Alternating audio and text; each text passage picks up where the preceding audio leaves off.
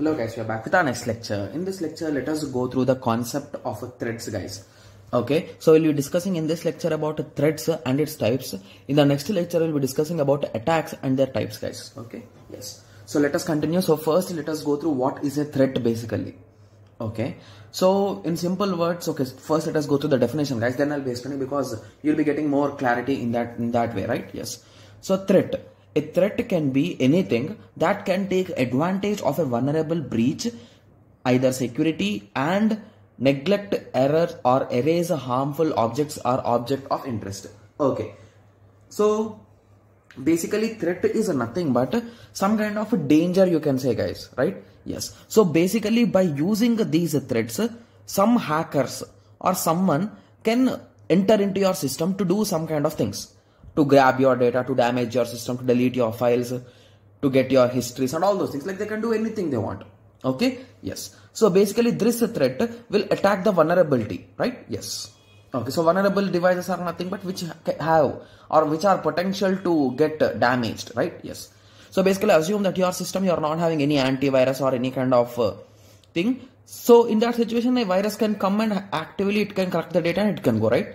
So hence your system is vulnerable to that virus because you are not having an antivirus, like that. So I hope everyone got some basic idea about threat, right? Yes. Okay, so now let us go through security threat. It is defined as a risk that which can be potentially harm your computer or your complete organization, right? Yes. Okay, so first let us go through the types of security threats, guys. Okay, so the first type here we are having, I think I wrote around 7 types, guys. Okay, we'll be discussing about them one after the other. Okay, so let us start with the malware, guys, first of all, because malware is a completely different one. So few might be saying that malware is not a virus also, right? Yes. So malware basically is not a virus, guys. In fact, it consists of viruses. Okay, so basically if there are multiple viruses, so then we can say that these all are malwares, right? Yes. So that is the reason why most of the time whenever you are performing scan in your system, it will be saying that found malware, 10 malwares found, like that. So basically those are nothing but some kind of virus, right? So sorry, you cannot say those are viruses, but those could be some kind of a collection of viruses or it contains virus. Okay, yes. So malware is not a virus. In fact, it consists of viruses, worms, Trojan horses or adwares, etc. Okay, so in simple words, it is a code with intent to steal data or destroy something on your PC. Okay, so what can a malware do? So this operations it can do. It can steal your data and it can transfer it to the server, or it can transfer it to someone else, right? Yes. Okay, so now let us go through virus. A computer virus is a carefully hidden piece of computer code that has the ability to spread from one system to another system. It replicates and executes itself, usually doing damage to the computer in process. Okay, so whenever you go to any kind of okay, so let us take the example of college itself. Okay, so whenever you go to your college systems, sometimes a few systems will be really slow and few systems will be really fast, right? Like according to their performance, right? Yes. So these slow systems are lagging something, right? Indirectly, because they are slow, means there is some issue. If every hardware component is perfect and if still there is an issue, hence you can say that that system is infected with virus, guys. Because basically this virus, the virus is nothing but they replicate themselves and they block the processes. Like they will be making usage of CPU and everything so that other processes cannot run. So that is the reason why you will be facing those strucks and all those things, right? Yes. Okay, let us continue. Okay, similarly worm. Okay, so worm, the thing will be really funny, guys. Okay, sorry for that, guys. Okay, so basically what is a worm, guys? So worm will be moving from one place to another. It is a small insect, you can say, right? Yes. So it is moving from one place to another. That is the thing that you should remember, guys. It will be traveling in the network, right? So if your system got this worm and there are n number of systems in your network, all those n number of systems could affect with this worm.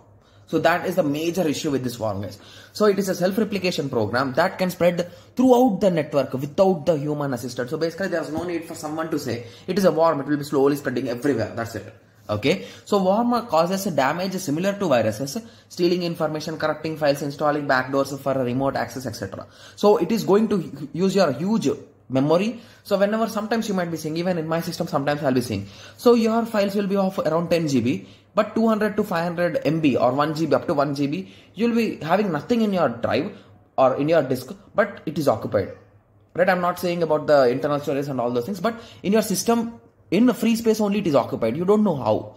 So those things are nothing but these are taking some memory. So there is some kind of virus or worms or something which are occupying some kind of memory. Yes, that you should understand. Okay. Similarly, during file sharing, email attachments, we might receive worms, guys. Okay. Similarly, Trojan Horses. Okay. So it is a destructive program usually pretends on a computer as a game or an application. So basically these Trojan horse you will be installing as if it is an application or a game, guys. But indirectly those are Trojan bombs. Okay. So if executed, the computer will be damaged. Usually comes with the monitoring tools. So basically sometimes you will be getting some kind of cleaning applications, right? In your PC they will be getting ads. So those applications might contain these kind of things, guys. Okay. Okay. But the only advantage is that it does not have the ability to replicate itself. So it cannot duplicate itself. Okay. So that is the major advantage here, guys. Okay. Yes. Similarly, spyware. So from the name only you can say. So it is a program that gets installed without the user permission. It monitors the user activities on the internet and transmits it through the third party. So basically it is some kind of a spy. It will be observing your actions, right? Yes. Similarly, rootkits. Okay. So it is a simple or single program or a collection of programs designed to take complete control of the system. Okay. So it gives hackers all the ability of the system administrator from a remote location. So basically I can sit in my home and I can operate your system. So that it is possible with the help of the rootkit. So basically don't say that I will be using TeamViewer and all those things. Those are with permissions. Like you installed and I installed, you shared your key and I used, right? But here it is illegal. I'm using without your idea, right? Yes. Okay. Let us continue. So the other type of threat is a backdoor. So we are having backdoor attack also, guys. We'll be discussing in the attacks, don't worry. Okay. So backdoors are Trojan allows someone to take control of another user's computer via the internet without taking permission. So this is almost similar to rootkits. So basically rootkits also will be doing the same operation and this is also doing the same operation, guys. Okay. You can say in that way also. Cookies. So these are files on your computer that enable websites to remember your details. So track your visitor, track your visit. It can be a threat to confidentiality, but not your data. Okay. So basically, I hope everyone will be seeing this, right? So now if I told it is a threat or it is an issue, you might be thinking that, okay, so why I'm saying always in many websites you'll be getting, guys, all accept all cookies like that, right? So basically cookies are nothing but, so whenever you open a website, multiple data will be loading, right? So there could be your information or any kind of information to be loading, right? Yes. So when you type your username and password, okay, so if you are not using a Google Chrome or any kind of application which auto saves the password, okay, so in that situation, if it is coming automatically, the password, or it is logging in automatically, in that situation, you can say that your system is having a cookie of this website, which that cookie is storing the information about your details, guys. I'm not, please make sure that I'm not saying about cookies as a virus or any kind of worm or anything. It is a safe thing, guys, unless and until it is only carrying your data, like your personal data, and it is storing only in your system. If this cookie has been copied to some other system, that could be an issue, right? Yes. Okay. Keep logging. So it is the process of separately recording the keystrokes by an unauthorized third party application for stealing the usernames, passwords, credit card, all those details. Okay. So this is key logging, guys. Okay. So here key, the passwords, the private keys, public keys, and all those things can be tracked here, guys. Okay. So I hope everyone got some basic idea about the threats. Okay. So let us continue. We are having multiple types also, guys. So I have just written only a few. Okay. Okay. So few more types could be force of nature. So basically even some kind of threats could be from nature also, right? So it could be a fire accident, it could be flood, it could be earthquake, lightning, tsunami, etc. So basically you can explain in your own words, right? So there could be a fire accident in which the whole system could burn off, or there could be a flood in which the water has damaged the internal components, like that you can write, right? Yes. So those things you can write, those are nothing but force by nature.